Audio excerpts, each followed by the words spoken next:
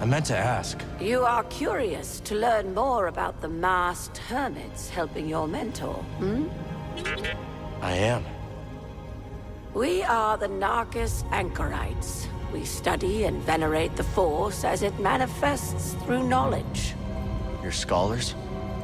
We gather knowledge, much like other scholars, yes. But our labor is driven by the belief that knowledge expresses universal truth.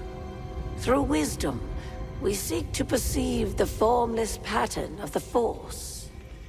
Do you understand? I understand describing the Force as a formless pattern, although that isn't my perception of it. Indeed. Nor do we experience the Force as you do, Noble One.